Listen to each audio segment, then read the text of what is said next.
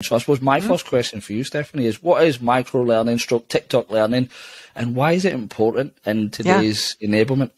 Yeah, so basically it's micro learning TikTok. I say this, by the way, I am not on TikTok, so I feel like I'm kind of a poser when I talk about it, but at the end of the day, like boiled down, it's bite-sized chunks of information, basically. So it's not a new concept by any means, but this idea, I would say, of TikTok is obviously just like gone exponentially like crazy.